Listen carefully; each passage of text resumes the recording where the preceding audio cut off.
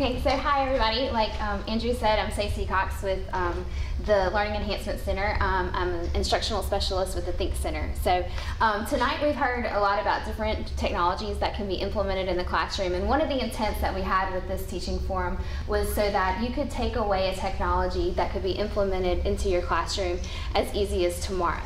Another intent that we have is that these are technologies that you can implement with large-based classrooms that could also be scaled down to small classrooms. And I think that's what you've seen with the various technologies that we've had presented tonight.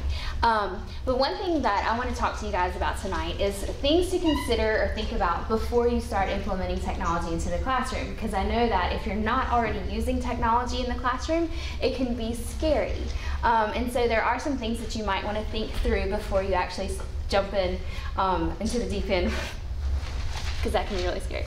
So here's some things, a list of things for you to think about. So a question that we get a lot is, when is the best time to implement technology into your classroom?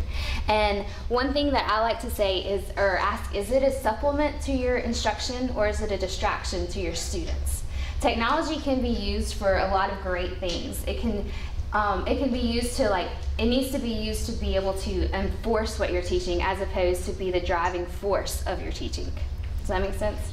So it doesn't need to be a distraction to your students. If you have a lot of bells and whistles going on, are the students paying attention to what's moving across your screen or what they're getting to play with, or are they actually paying attention to the content that you're trying to give them in the classroom?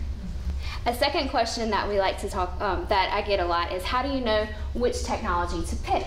Because as you saw tonight, there's a variety of technologies that you can implement into your classroom. And this is not even scratching the surface of what's out there to be offered for classrooms. So how do you know what to pick? And if ever asked that question, I come back with the question of, what are you trying to teach? What are the learning outcomes that you have in your classroom? Does the technology complement what you are trying to implement in the classroom? So you don't ever want to let the technology drive what you're doing in the classroom. It should be a supplement to it. Does the technology that you're implementing in the classroom enhance your learning objectives and outcomes that you've already predefined for your classroom? The next question that we get a lot is, are you comfortable with the technology? You don't want to implement something that you're not comfortable with. You don't want to go into it and say, hey, let's just redo our entire curriculum, because, wow, that's a lot. I think Dr. Ewing said it best, start small, do one thing. If you like that, continue on and then build on. You don't have to redo your entire curriculum and implement technology all throughout. Do something that you are comfortable with and use that throughout the semester. Which leads me into my fourth and last point. How are you going to assess and know that what you're doing is working for your students? So you need to have a game plan in the beginning to know if what you're using is going to work in the classroom. Assessment, we always assess what the students are doing, but we always have to have a mind on assessing ourselves and our own teaching strategies. And so what are you doing in the classroom to assess your own teaching strategies? And that includes the technologies that you're using.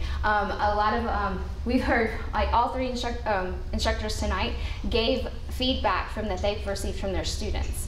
And so how are you going to get that feedback from your students to know that what you're doing is working? If it's not working, does that mean that you're a failure? No. Switch it up, change it, do something different. Find another technology that you are comfortable with. Now, just because your colleague next door or down the hall or however your offices are set up, just because it's working for them, that doesn't mean that that's the perfect thing for you. There's so many different things out there for you to be able to explore and implement.